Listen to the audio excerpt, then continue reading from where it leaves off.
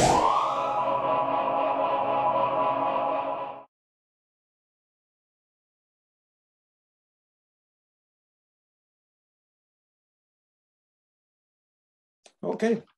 we're gonna get started. It's noon in Miami and Boston and New York. And good morning, good afternoon, and good evening for our international audience. And on behalf of the organizing committee, it's a pleasure again to welcome you to the Frailty Seminar Series. Today we have a great panel with distinguished speakers whom I'll introduce soon. And they'll be talking about frailty indexes based on electronic health record data. And they'll talk about interesting research on the development of frailty index following parallel developments in frailty conceptualizations, the deficit accumulation, as well as clinical informatics and the rapid adoption of electronic health records in most high-income countries. So during this panel, again, I'll introduce this distinguished group of speakers who will talk about the topic. Each speaker will speak for about 10 minutes. At the end of the 3 presentations, we will have time for questions. So please, if you have any questions, keep them to the end. You can use the button for Q&A that is in the lower part of your screen. Please do not use the chat unless you want to communicate with each other or send a message to the speakers maybe later, but for questions, please use the Q&A. Remember to complete the post-webinar surveys. They will go in an email to you and a link at the end of this presentation. Your responses will be highly appreciated and it will help us improve the quality of these seminars. So I'm going to introduce the 3 speakers now. First, Dr. Andrew Clegg with University of Leeds in United Kingdom. Dr. Clegg is a professor of geriatric medicine at the University of Leeds, honorary consultant geriatrician at Bradford Royal Infirmary, and associate director for health data research, UK North. Andy leads a large portfolio of aging and frailty research, including leadership of a research theme focused on improving care for older adults with frailty. His research expertise spans clinical trials of interventions, prognostic modeling using routine data, applied epidemiology, and evidence synthesis. He's PI for the personalized care planning for older people with frailty, PROSPER, the home-based exercise for older people, HERO trial, and the community aging research 75+ study, a longitudinal aging and frailty cohort study designed using trial within cohort methods.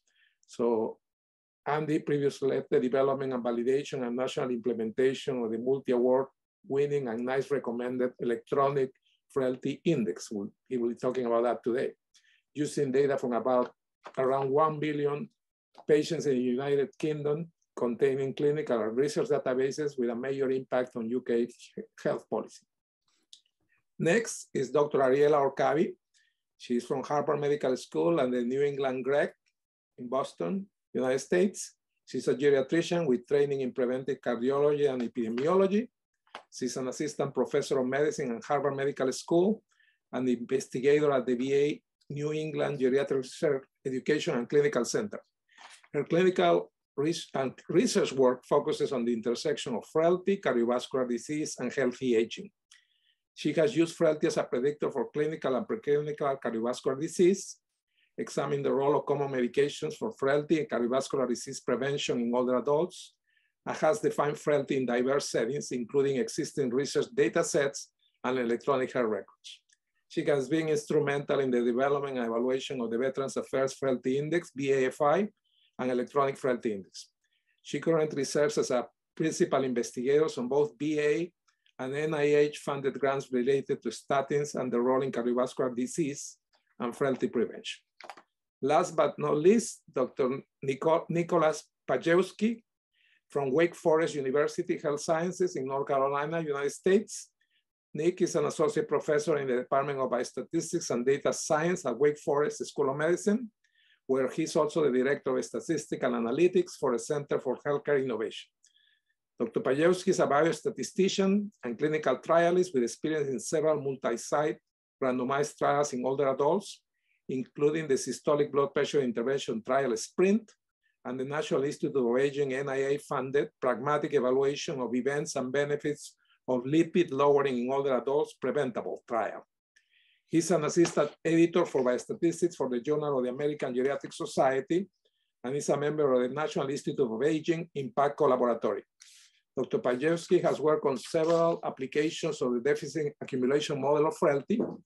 He has implemented an electronic Frailty index integrated within the electronic health record at Wake Forest, which is currently being tested as part of pharmacological management strategies for patients with diabetes, preoperative care pathways, and care outreach strategies using community health care workers. So thank you for our speakers to participate in this panel today. And Dr. Clegg will start the panel. Thank you again.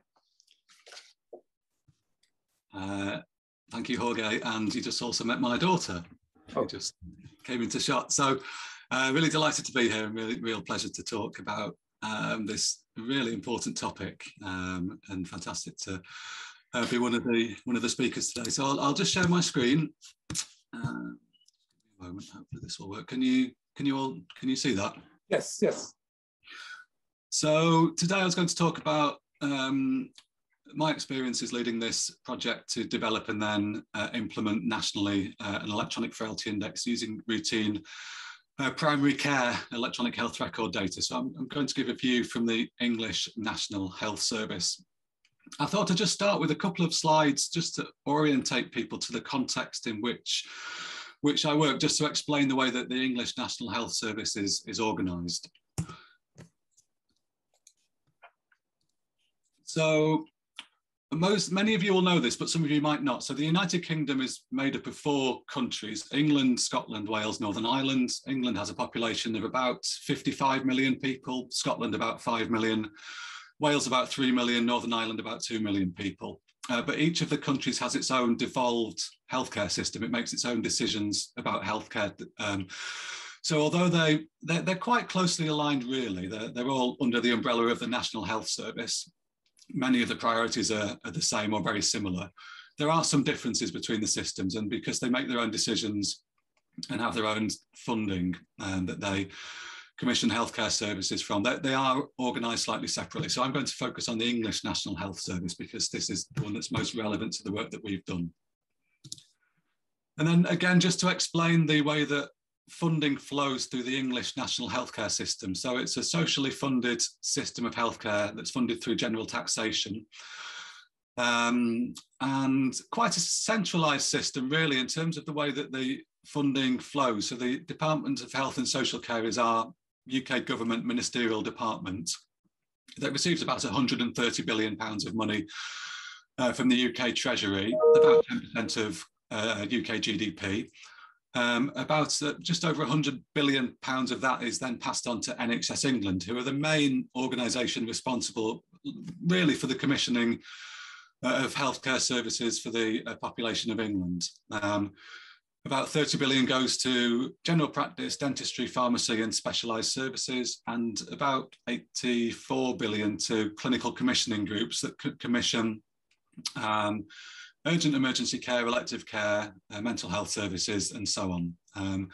Social care services are commissioned separately. About £20 billion goes to local authorities who commission social care services for the population that they serve. So that's just to give you an idea about how the money flows through the healthcare system in England.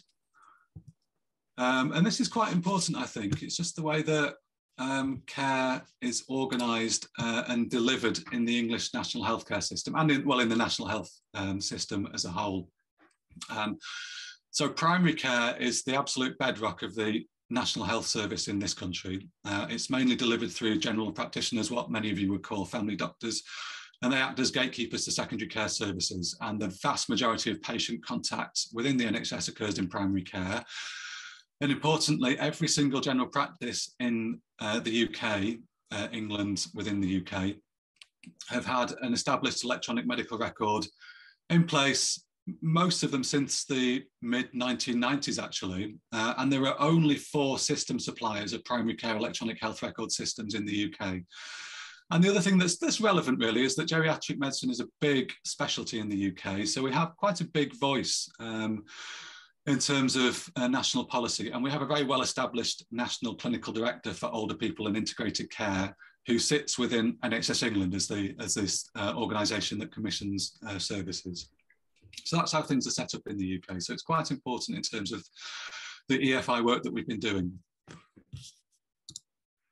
So I'll just take you through the work that we've done to develop, validate, and then implement our electronic frailty index, but then also move on to the work that we've done around national policy. Sorry, I've got a visit from my daughter again, who's asking me a question. Yep. There we go. Sorry about that. I'll take you through the EFI work, the development and validation. So we used Ken Rockwood's very well-established cumulative deficit model of frailty, worked with 2 very large research data sets, in total about 1 million patient records. And we worked with the research one data set, development and then internal validation cohort. And we worked with the UK primary care coding system, which uses a version of coding called read coding. It's now been upgraded to SNOMED CT coding that more of you will be familiar with, but a very large number of codes that we searched through and organized into, we used about 2,000 of these codes and organized them into 36 deficits aligned with the cumulative deficit model. And this was based entirely on existing information in the primary care record. We then used the same database, but a separate data set for the internal validation, looking at outcomes of care home admission, hospitalisation and mortality. And we did the same again, ran the external validation in a separate data set, the thin data set in the UK. And all this is published in our paper from back in 2016. These are our 36 deficits. Some of you will be familiar with the actual deficits in our model, but they span the clinical signs, symptoms, diseases, disabilities, and impairments that you'd largely expect to see in a cumulative deficit model, although they are probably more dominated by the diagnostic disease codes, I suppose, the disease-based codes that we'd use, but does extend into symptoms, dizziness, breathlessness, clinical impairments and disabilities, so things like activity limitation, mobility problems, transfer problems, requirement for care. And then we use this to create a very simple EFI score, just the number of deficits that are identified in the health record divided by the total possible. And that was quite a big advantage when it came to the implementation. Having quite a simple EFI model made it much more straightforward when we came to the implementation in the primary care systems. These are some of the outcomes. These are age and sex adjusted outcomes, looking at care home admission, hospitalisation, mortality. We created frailty categories, mild, moderate, severe frailty. And as you can see, for people with mild, moderate and severe frailty, if we take these outcomes, people are at 1 year, people are largely at around about a 2-fold, 3-fold and 4 to 6-fold increased risk of experiencing those outcomes at 3 years. And the results in the internal and external validation all aligned pretty closely, actually, which gave us confidence in the model. The discrimination estimates, C-statistic estimates, were between 0.7 and 0.75, so not bad, actually, pretty reasonable for this sort of model, for these sorts of outcomes. This is the same information presented slightly differently, just using survival curves. And so you can see very simply, graphically, that the trajectories diverge for people who we identify as fit and with mild, moderate and severe frailty. And these are the prevalence estimates for those different categories. But it's quite useful because you can use this way of presenting the data to also start to see how we link the EFI to the sorts of interventions that you might be thinking about when you start to look at developing population health management systems for people living with different degrees of frailty. And this is how we then move forward in terms of the implementation and linking through to national policy developments. I suppose this is that same information presented in a population health management model that people will be more familiar with. So population health management at its heart is based about identifying different subgroups of people who are largely at different risk of experiencing different outcomes and linking those different groups to different interventions as far as possible, evidence-based interventions. So this presents some of the evidence base that we've got for the sorts of interventions that we'd be thinking about for people living with different levels of frailty. And then on the right, I've put what we think about as impactable patients. So thinking about the sorts of interventions that might span more than one of these different frailty categories around falls prevention, medicines optimization, community-based rehabilitation, those sorts of things. It's just thinking about how we translate the evidence into population health management frameworks and link them through to models like the EFI. The national implementation was the big step. So as I mentioned, in the UK, we have 4 suppliers of electronic health record systems in primary care. TPP, who we worked with very closely as part of this work, they supply around about 40% of UK general practices with an electronic medical record. EMIS Health, who supply about 50%.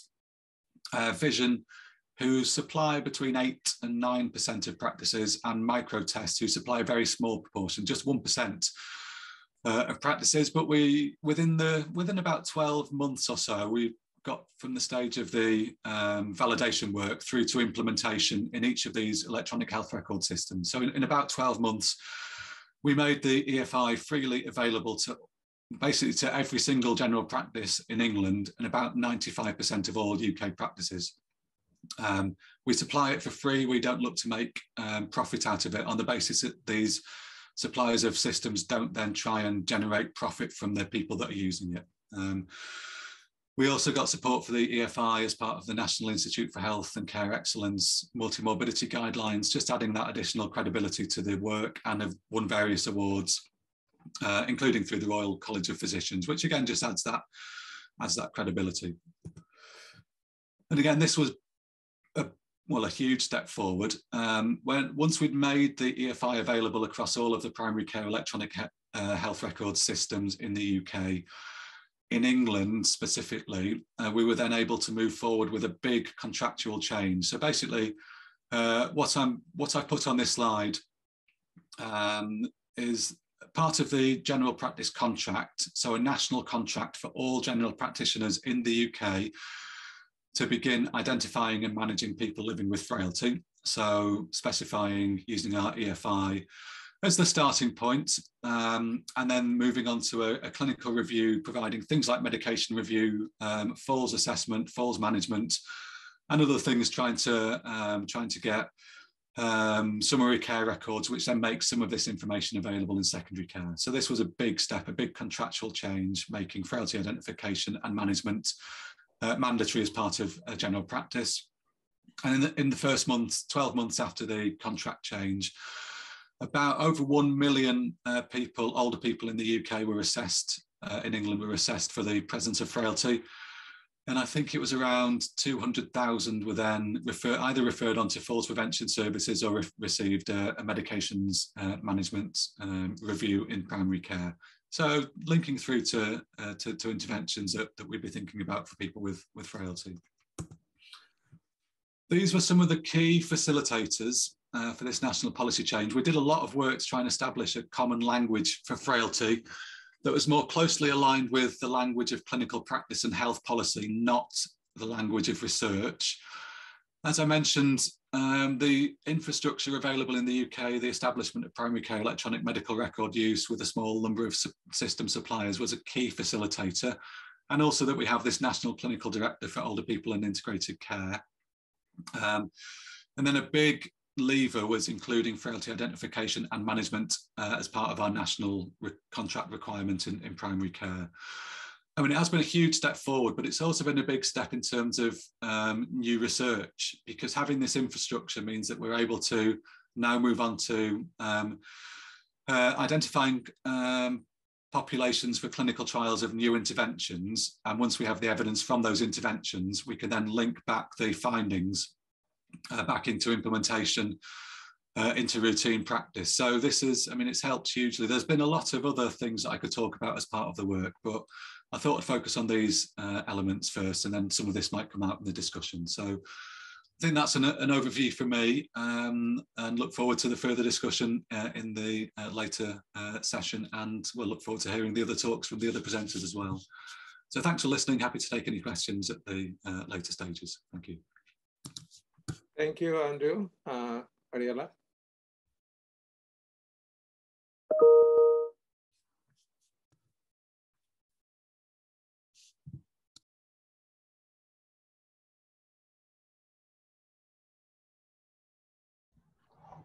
All right, can you see this? Yes. Okay, hopefully the slides are loading. There we are.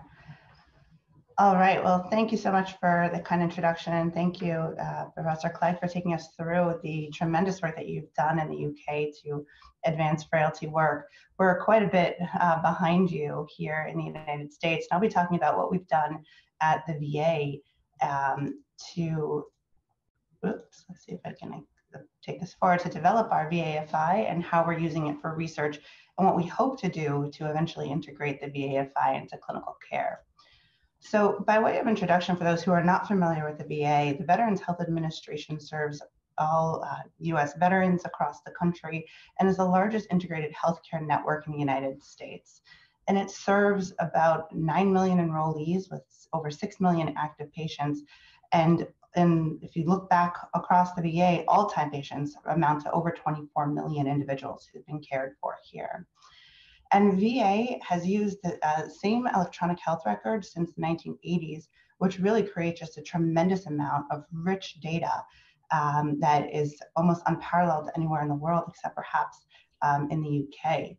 And so the EHR records are all come together in what's called the Corporate Data Warehouse, which receives data inputs from around the nation in order to put together all of the lab records, the pharmaceutical information, registry data, research information, and so forth.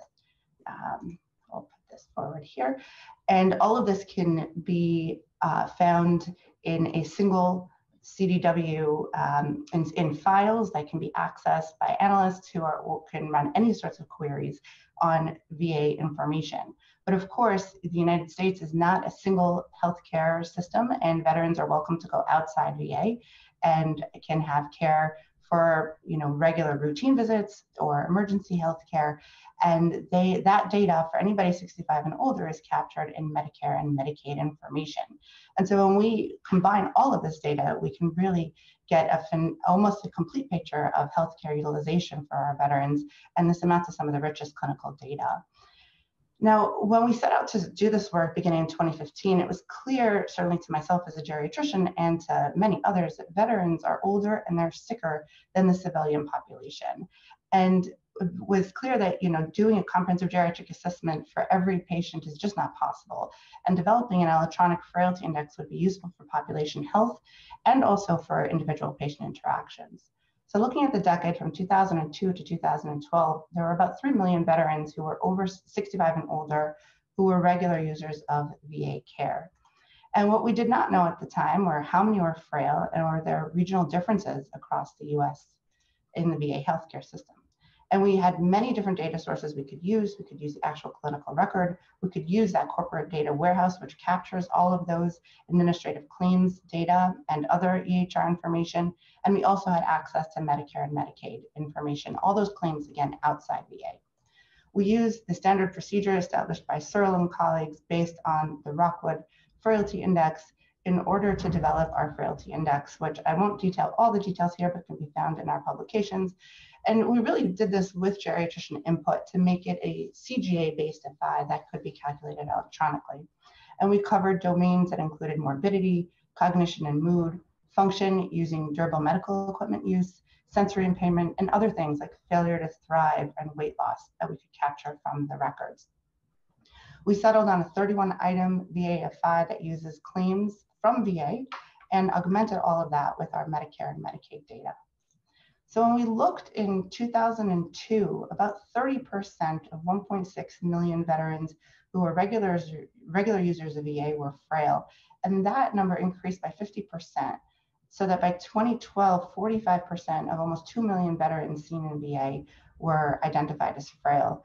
Now we use the cutoff of 0.2 for frailty or mild frailty, 0.3 for moderate frailty, and 0.4 for severely frail. And we could debate which exact cutoff is right, and I'll show you some data later about why we settled on 0.2, but it certainly made this data comparable to other studies that had been done. And we looked at geographic variation of frailty across VA. In 2002, there certainly were differences, but over time, the prevalence of frailty has really varied across the nation and has increased over time, such that the southern part of the country is really where the highest prevalence and burden of frailty sits. In 2015, the US transitioned to ICD-10, so this required us to update the VAFI. And at the time, our ICD-9 based VAFI included about 714 codes that went into those 31 variables. And with the ICD-10, there was just an explosion. We ended up identifying over 5,600 codes that met those same 31 variables. And we had to go through these by hand because there were things that just didn't map properly, and there were other variables that were left out. Just as an example, under falls, there were pediatric falls that were captured in ICD-10, and if we didn't clean those things out, we would be inappropriately capturing the wrong types of falls for our older patients. Now, what's been interesting is that even though we saw a very big increase in the prevalence of frailty from 2002 to 2012, that sort of leveled off, and we've seen that the prevalence of frailty is hovering around 40 to 45%. Now, working with all of these data, there are so many decisions that we've had to make along the way. And one of the big ones was how many years of look back do we need in order to calculate this VAFI? Can we look at 1 year? Just what are the claims for that 1 year? Do we have to go back 2 or 3 years to get more of a steady state? And it turns out that when we look at either 3 years prior or 1 year prior, you get a little bit of reclassification to higher frailty in that 3-year look back. So here in the pink underneath this green shade is the 3-year look back, and the green or the blue over here is that 1-year look back. And there's a little bit of a difference, but it doesn't really change the prevalence all that much, and the association with mortality remains the same. But what happens if we don't include the information from outside VA, all that Medicare data that we're enriching our data with?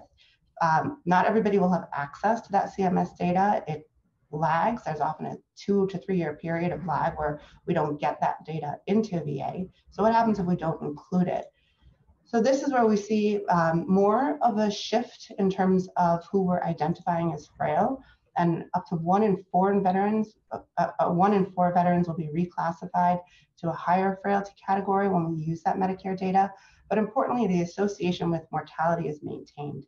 And so this means that at least on a population level, when we're using a VAFI for screening, we can use either one. Sure, it's better to use more data when it's available. That's always true, almost always true. But at least here we have some evidence that if we can't use Medicare data, we don't have access to it, we'll still have a reasonable assessment at the population level of who our frail individuals are. So now that we have this tool, there's been just an explosion in terms of research around the nation. This is just looking at 2-year risk of mortality from 2012 to 2014. This is a spline, and that gets back to what I said earlier about using that 0.2 cutoff. At that 0.2 mark is where we just saw an exponential rise in the risk of mortality. Using the frailty index helps us reset life expectancy estimates. So if you take a man who's frail or this is severely frail and they're 65 years old, their median survival time is less than 5 years. But if you take a man who's over 85 who is not frail at all, their median survival time is more like 6.5 years. That has tremendous implications when we think about screening. For example, screening colonoscopy. We should be reconsidering who we're offering screening to, and we should, as I think everybody in this audience knows, it's not just about that chronologic age, it's about biological age, and frailty is helping us to do that. And there is a large initiative to integrate frailty into thinking about how we roll out screening for all sorts of things, such as cancer.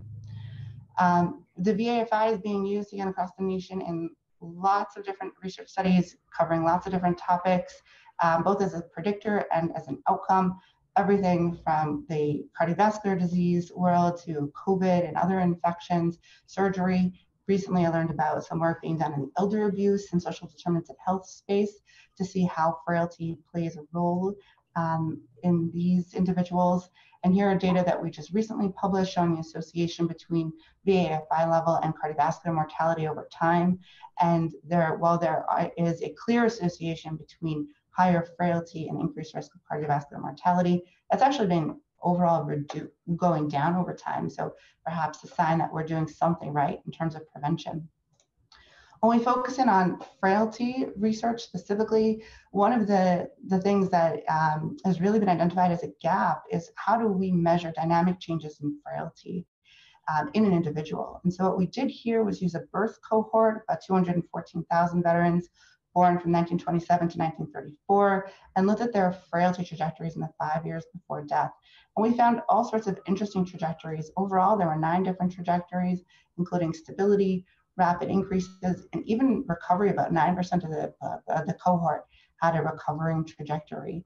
Now, of course, this has to be followed up with prospective studies, but gives us a nice insight here that frailty really is dynamic, and there are lots of different paths that our patients can take. Another important question is, how does the VAFI compare to other frailty indices that are electronic frailty indices that are readily available and other risk tools?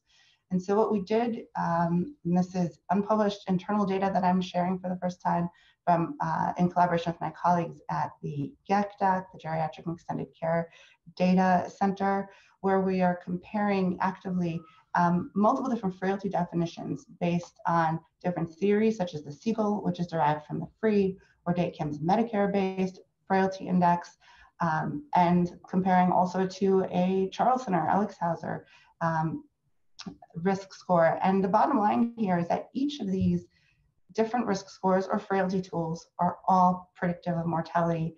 And these are ROCs here, they're all doing almost exactly the same, which as a geriatrician and as a frailty researcher makes me feel reassured that whichever tool or EFI you have available to you is the one that you should be using. More to come on that soon. Of course, all of this work, we don't want to keep it internal or keep it to ourselves. We are actively sharing this work. We've published in all of our papers all the claims codes that go into this, and we've now made all of the codes that go into both the ICD-9 and ICD-10 version freely available through the Cipher website at VA, which is accessible to non-VA users as well. Now, finally, how are we going to bring this into our clinical world? Well, first, again, let's not let perfection be the enemy of the good. Let's start using frailty and learn from what's been done in the UK. And our goal here in VA is to integrate the VAFI into the clinical record as a passive EFI. This requires a partnership between operations and research to bring this to the clinic. We have ongoing pilot programs to see how do we actually, once we roll this out, what are we going to do with it? We need education that goes along with that so that our clinicians know what to do with the information.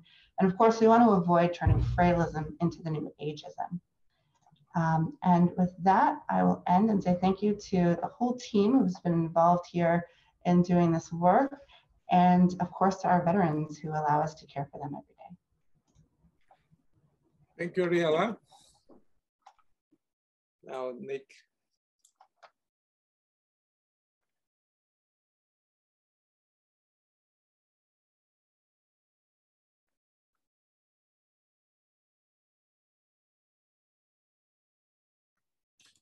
All right, there we go. So thank you very much to the organizers of this for the opportunity to especially follow the great talks by Andy and Ariela about this. So I thought I'd sort of focus on sort of practical advice from our experience in using these type of tools. And so our context is very different, much less integrated. Wake Forest, we were at least a 6-hospital health system. Now we've merged sort of with Atrium Health and now grown to be 43 hospitals. And I'll get to a little later the growing pains with that is because we were essentially a system using Epic who is now merged with a system using Cerner. And so that brings a number of data challenges in that. But just to say our context is quite a bit different than both the VA or the English NHS. So what I thought I'd go over is sort of the timeline of, from an investigator initiated thing. So this is very much following off Andy's work of, our experience was saying, hey, we'd like to do that too in our institution. So what does that actually take in terms of the IT build, the negotiation with leadership and things like that? Wanted to cover sort of the current applications of the EFI. Where does this tend to work? Where do you need to think about other mechanisms for frailty screening, and give you some examples of the projects where we're using this, which is very similar to what's also described. Gives some helpful bits on the technical side. I think there's a lot to think about. Building the score is just the first step. There's a lot more work after that. And then just a little bit of general advice. So should you want to do something like this yourself within your own health system? So our EFI implementation is very similar in some ways and different in others compared to what Andy and Ariela described. Everything's consistent with sort of the deficit accumulation model, but we're not relying solely on diagnosis codes. So we're bringing in lab tests. We have data from the Medicare annual wellness visits, which is generally for people in our accountable care organizations, we get that about 75% of the time now. We're doing much better than we did in the past. And so that brings in some functional assessment of cognition and things of the sort. So it's not just diagnosis code based. Also looking at medications to try to have a flag for polypharmacy and things of that sort. The disadvantage is it's totally EHR based. So as Ariela nicely showed, we don't have claims to necessarily fill in from utilization outside of our health system. So it's basically whatever we see internally, that's what we're using, which has its own limitations. But basically our EFI has over 50 items. And right now our current implementation within Epic, so it's computed on a weekly basis for all patients 55 and older, with a requirement that's important in terms of applications that we had to have 2 visits in the past 2 years where someone measured a blood pressure on you. So basically that's sort of our filter for someone saw this person. And so we don't want to call an absence of information as robust health status. We want to say someone saw this and done some evaluation. So we have this sort of outpatient blood pressure requirement. Just to show you, this is sort of what the EFI and Epic looks like. We spent a lot of work working with IT to actually make it a smart phrase and things like that, so it could be directly pulled in. One of the other points, and it's probably too small to see here, is and through a lot of discussions with clinicians, there was a lot of unease about interpreting the number. And so one of the things we do is also present an age and sex adjusted percentile norm to our population, just to give the clinicians some relative sense of what this number may mean. Now, there's pros and cons with that. There's some reasons why you think you may not actually want to do that, based on trying to disconnect age, from biological aging, as Ariela described. But we found, generally speaking, this helps the clinicians in terms of interpreting, is this a really high number or is this something lower, which is really what they're trying to do with this from a screening perspective. Here's sort of a basic timeline just to show you, unfortunately, how long this type of thing is. So my first exposure to Dr. Rockwood's work on deficit accumulation was back sometime in 2015. And within the next 2 years, we'd had the idea following Andy's publication to do this type of thing, and got a pilot grant in 2017 to do that. And you can sort of step through a lot of IT applications. And finally, both in 2019, we both published our first paper describing the approach and actually had it go live within Epic in that year. So we've been live within the EHR for about 3 years now. We've been making modifications as we go along. One of the things, like, we've switched now to the race-free EGFR equation. So as you're doing this, you have to think of how you're going to adapt it. And what we're doing now, as I mentioned at the beginning, is a lot of adaptation for how do you take this and apply it to different data models. So, even within Epic, if you've seen one instance of Epic at a site, you've seen one instance. And so there's a lot of work we're doing now to create a consistent data model that you could port this, from health system to health system without having to reinvent the wheel each time you did it.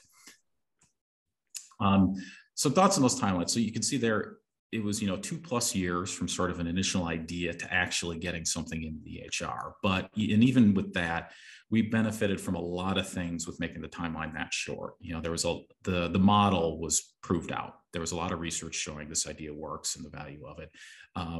Andy had showed that this works and can be done in England. We weren't super concerned with a lot of, we need to very robustly validate this. First, we thought the model generally worked. And we're also at an institution who has a really strong aging community with both the Pepper Center and an ARC. Our health system president at the time was an aging researcher, and we had established a new sort of healthcare innovation center that was also led by a geriatrician. So you can see sort of the confluence of factors that made this like the perfect setting where this was actually going to get green lighted to make happen, because enough people who are informed on aging were involved at the table. And so I think that's part of the way this sped up. Otherwise, it might have even probably taken longer to make happen. Some lessons learned about actually applying this. So, as I mentioned, with sort of that blood pressure filter, our implementation, it really relies on outpatient primary care data. So that, that's really going to work best in populations for which you provide the primary care. It also means it's not going to be available for everyone. So even in our Medicare ACO populations, where these patients are attributed to us, about 15% of the patients aren't going to have enough data within our system to define the AFI. There's just not data there. They only see us for sporadic specialty care, even though they end up being assigned to us.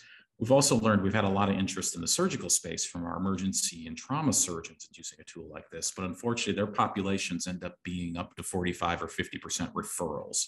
So these are patients that we've never really seen before. And so we've had a lot of struggle explaining to them that this really doesn't work. If there's not an EHR record of this person, you can't really use this in that context. The other lesson application is, we're using a 2-year look back. And so this makes it a very good sort of population risk stratification tool. We've had a lot of people interested in sort of using it to dynamically monitor short-term changes, in response to surgery or a hospitalization.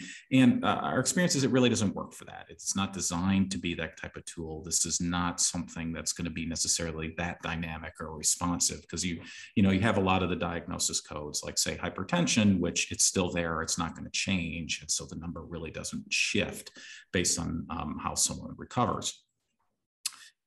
Just to give you a flavor of where we're using this is very similar to the type of interventions Andy described. We've used it as sort of a flag to prompt advanced care planning discussions for vulnerable older adults in surgery. The thing we're really excited about this is in the bottom left as using it as a deprescribing flag. So we have a pilot now where we've done about 200 people where we have a centralized pharmacy review of folks with low A1Cs who are on insulin or sulfonylurea. And the exciting thing is in about half the cases thus far, we're having medication changes recommended by the pharmacist and accepted by the PCP. And so we're following these people now to actually see what happens with their glycemic control and things like that. But I think that's the type of intervention where you can see this being used. And then the final thing, we have a recent Duke Endowment funded proposal. We're using this as a flag sort of integrated with social determinants of health screening to prompt outreach by community health workers to frail older adults in the community. So that's just getting started now. But this gives you a flavor of, we're very much using this as a tool to add resources and target it to, the members of our patient pool that we think are at the highest need. On the technical side, I think one of the lessons that we didn't think of up front is you build a tool like this, you actually have to monitor it. So we had an experience early in the year where in underlying Epic, they changed the lab units on all the liver function tests and also changed some other things with labs. And so basically we had a period where all the lab query didn't work and bombed. And so we've since fixed a lot of this, and we have this nice monitoring report now that sort of shows how many frail people have, what's the success of processing data. But, if I had some advice, if you're going to do this type of thing, do this at the beginning and don't, try to do it 1 year later once you've thrown something out there. Some other things is obviously validation of the data elements is critical. We spent a lot of many months pulling our hair out trying to get a medications query that we thought was at least believable to try to get a polypharmacy. It turns out that that's a lot harder to do than you would think. Also need to pay attention to data management. These EHR extracts can get very big very quickly based on the redundancy and all the various things in the system. We're pulling this on about 170,000 patients now, and once we integrate with Atrium, that'll be approaching 1 million. And so you have to think some things like, do you process every patient every week? Eventually we got smarter, and right now our current implementation only processes you again if you had a visit that week. And so it avoids updating a lot of stuff. And then the other thing you should think about is an eye towards maintenance and updating. You know, in our initial coding, we had a lot of hard coding of lab limits, particular diagnosis codes, lists, and things like that. And you probably want to build that in a more flexible way because those things will generally get updated over time as things change. But as you know, some general thoughts, as Andy said, I think these EFIs, the great thing is they're a great way to create a language of frailty. We've had a lot of buy-in from clinicians in cardiology, outside of geriatrics, that here's a number we can all talk about. We can, you know, speak about frailty, and everybody's on the same page. They're very good, I think, to sort of triage at scale. As Ariela mentioned, you know, we can't do CGA everywhere, and so we have to find a way to get down to who do we need to do CGA in. And they're also a good way, I think, you know, to target interventions like pharmacy review. Buy-in from the leadership, you know, is going to be critical. But even then, you know, we did a lot of dog and pony show to clinicians to say, oh, here's what we're trying to do. Here's what you use the tool for. And so I think getting that buy-in from the leadership all the way down is critical. The other point is, you know, try to leverage resources as much as you can and limit what IT has to do. I think if we had relied on our IT group to build all of this, it never would have happened. So it was very helpful to say, here, we've built this, we have the number, all we need you to do is plug that number into the record. That conversation went a lot easier than say we need to build this complex risk score or something like that. Of course, you have to actually have the resources to do that, but I think we found that that was a more productive way to go. So the other piece of advice is obviously have a big team and a lot of great people to help you. So I just wanted to close with highlighting the number of folks at Wake who have been involved in the various building the tool, particularly my collaborator, Kate Callahan, who's sort of been my geriatrician partner in crime in leading a lot of this work. So with that, I will close. Thank you, Nick. Okay, so now thank you all for the presentations. And we have questions coming up. I'm going to start quickly with some of them. I guess this is one for the whole group from Brian Buda from Hopkins. Can the panelists discuss the difference between claims-based frailty index versus EHR, electronic health record-based frailty index? Oh, Andy, you are muted, sorry. Yeah, sorry, I can kick off if you like. So, I mean, the other panelists might have more insight because I've used claims-based systems, but I mean, my starting position would be that the claims-based FIs are probably more likely to have a greater proportion of disease-based variables. That would be my starting position because that's typically the way that claims-based systems work to some extent. Whereas our EFI, although it was, I mean, it still has a large proportion of diseases. It does extend over to the other elements of typical frailty index, disabilities, impairments, symptoms. That would be my thoughts on one of the key differences. I mean, the others might have views as well. But I think I just have a practical thing. One of the barriers we've run into is not just the lag, but the availability of claims. At least at our institution, the data use agreements with which we have data on a more frequent basis basically say you can't use it for research. And so we've always sort of shied away from using the claims, thinking that, well, we're going to want to do some research with this. Because otherwise we've just been told from our security office that we just can't use it in that way under the current contracts. And so that's always been a major roadblock for us. One of the things that we ran into was considerations of missing data. And Nick, to your point of not being able to run an EFI on patients who are just coming in for a referral or an emergency situation. So that's where claims can really be advantageous. It's not perfect, when you augment your claims with things like labs and durable medical equipment and other types of inputs, you certainly do better. But for large population health types of work, and certainly the research that we're doing, that's how we settled on using claims instead of EHR's extracted data only. There's a question specifically for Andrew. Are the EFI assessed by GPs available to clinicians in case of a hospitalization? If yes, do hospital clinicians consider the electronic EFI during their management? Yeah, mainly not, I think is the correct answer. So it is theoretically possible to see EFI scores, but it relies on it being a general practice that uses only one of those 4 systems, because only in one of the 4 do they code the score. The others typically record a frailty category. You can theoretically see the score from that system in secondary care, but I think it's fair to say that it certainly isn't in routine use. It's not used in secondary care for that purpose. I mean, there are a small number of places that are starting to work along the lines that I suppose Nick and Ariela were describing. So starting to use it as part of the referral pathways for things like perioperative care. That's, I suspect, where things will go. And that might happen over the next few years as well. But at the minute, largely not. Great. There is a comment, kind of a question regarding Nick's presentation, just to highlight the point that, of course, many patients with frailty may prefer aggressive medical care instead of limitation of care. So it goes to the issue of the deprescribing. You know, I don't know if you have an answer, Nick.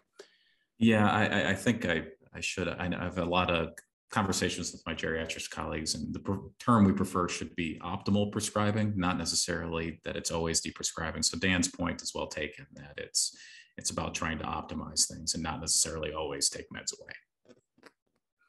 Okay. I think that also gets to my point about not using frailty as, you know, the new ageism, right? Mm-hmm. We don't want to just have a number that's in the chart that then leads to suboptimal care. So we have to be thoughtful about how we roll these types of VFIs out. Right. Another question for Andrew is very specific about the English longitudinal study of aging attempted to link participants to their electronic frailty index. Yeah, so ELSA does not, as I understand, currently have primary care data linkage. They've been planning to for some time, but last time I heard, I don't think they've got it yet. We do have it as part of a national cohort study that I lead that's smaller than ELSA, but we have primary care data linkage. We've got about 1,500 participants and are looking to expand it. But then actually also in UK Biobank, which is a huge national cohort study, that does have primary care linkage. So we are actively doing some work to re-specify the EFI in Biobank. Great. And there was a question for Nick. Do you consider supplementing your EHR data with outside claims data? I guess you kind of addressed it earlier, or other outside data sources to fill in the gaps? The one place where we are doing things, so there's a lot of these, what are they called? Admission, discharge, transfer things that are in the transitional care space. So the particular product we have is a company called, a third-party vendor called Patient Ping, that at least we've used to sort of fill in the gaps about utilization that's not tracked by us. You don't get a granular level of detail, but you at least know if someone's hospitalized, there's an ED visit with some primary diagnosis codes. So that's the one thing we have used to try to fill in the gaps, although admittedly it's nowhere near as good as the claims. Great. There was, I guess, a question that is kind of technical, but I think you all mentioned during your presentations in some way. Was there any difficulty with having discrete data pool into the EFI? I guess with Andy, but all the other speakers probably have dealt with it. Yeah, does that mean sort of sensitive data? Is that what that means? I guess the questioner can probably clarify that, because it's not, it's Dr. Cummins. I guess we'll wait for that. No, yeah. I can sort of comment. I mean, one of the things, so we've built it primarily relying on structured data. And so one of the areas we want to go, there's been some great work out of Johns Hopkins about, you know, getting into the notes and natural language processing and showing how much more you pick up in terms of geriatric syndromes. And so one of our dreams is you have the structured data, you're putting it together to the notes and building something like that. But obviously that's a lot of work and we're nowhere near far along in doing that.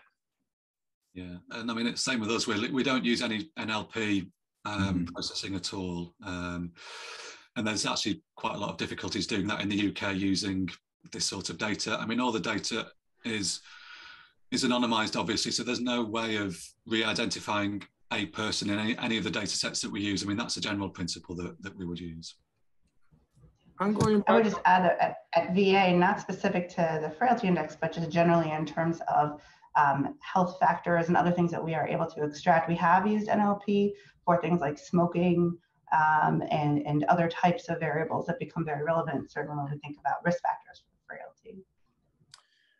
a lot of great questions. So I'm trying to give opportunities to other people. Some people are asking many questions that are great, but actually I wanted to get a question from Dai Kim, that's well known to Ariela and the group.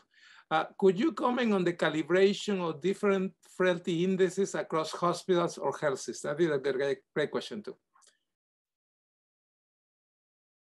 Anybody want to take that? Again, repeat. No. Go ahead.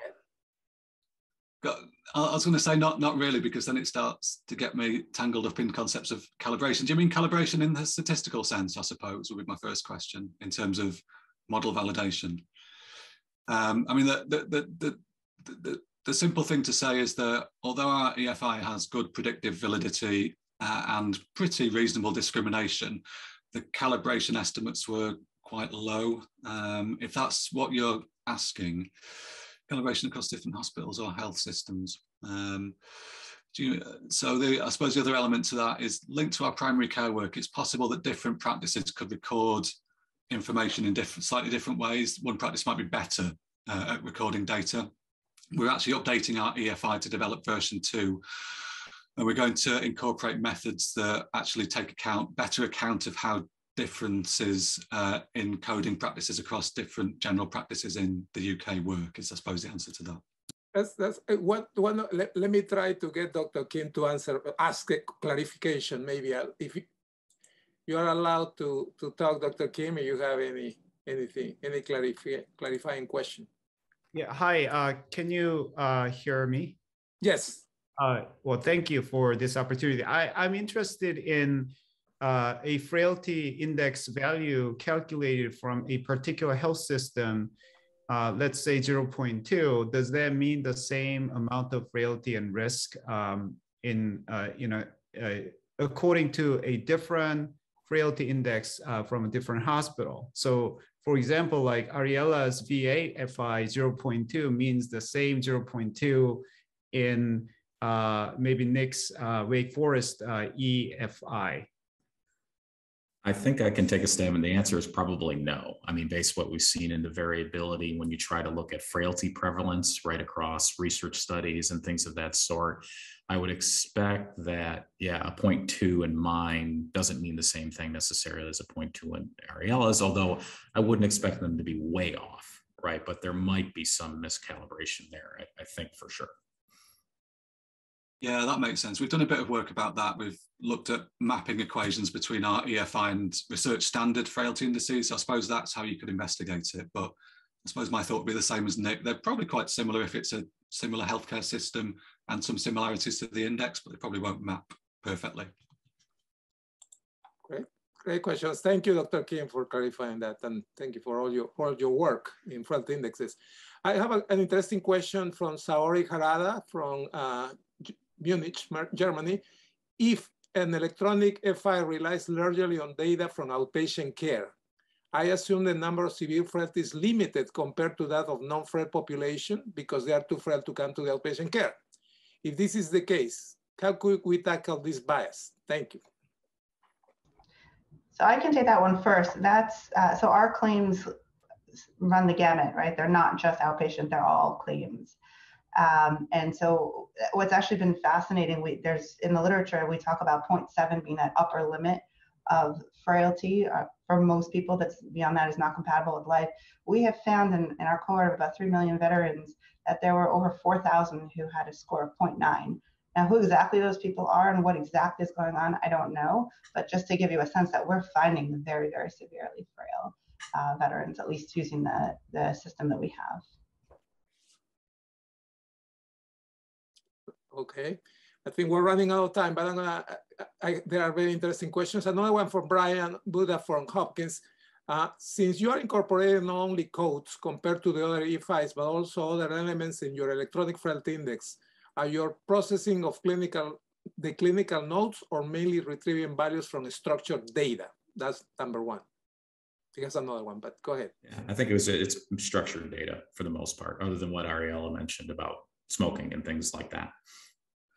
And I think an important question related, how large is your technical team managing and monitoring the EFI, and what is the overall effort allocated for that? I guess that applies to everyone. Yeah, I suppose I can start in terms of technical thing. You're probably talking, it's split across different people, but we're probably talking about half an FTE of somebody to really manage like this. But this is with very experienced people who really know what they're doing. With less, it would probably take more effort. But something in that ballpark, half, maybe a full FTE of technical folks. I would say similar. It's we've got quite a research team here, but what we're trying to do as we make our VAFI readily available is with that code creating what's called an R wrapper, so that ultimately you could just press a button and run the VAFI for any research study across VA. So it's coming. So we run out of time, and I really appreciate the great presentations. I thank again Andrew Clegg, Ariela Orkaby, and Nick Pajewski for this panel. It was very illuminating. Still a lot of questions were answered. There was obviously a lot of interest, and I encourage our colleagues to think about writing a paper that will elaborate on these issues more in depth. I think it's an issue of most interest to many people. So I just want to remind the audience to please complete your evaluations and tell you about the next interesting presentation for February. Let me just give you the exact title by Dr. Karen Van Den Rosch from Johns Hopkins University. She'll be talking on February 9th on progression of physical frailty and the risk of all-cause mortality. And thank you again for everybody for participating and for asking these questions. And thank you again for our speakers. Thank you.